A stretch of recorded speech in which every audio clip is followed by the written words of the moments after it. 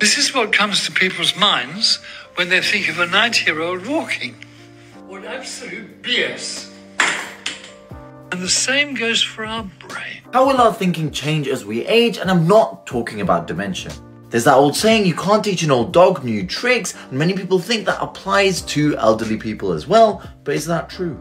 The evidence does show that an elderly brain, when compared to a younger brain, has more difficulty remembering words and names, finds it more difficult to multitask, finds it more difficult to keep focus and attention, and have slower reaction times, which is also part of the reason why young people don't understand sometimes why the road limits would be set at something like 30 miles an hour, but that they don't realize that those are set so that it's safest for the most vulnerable drivers, as well as limiting impacts of collisions. But the evidence shows that elderly people can learn new things and perform them to the same standard as younger people, although it takes them longer.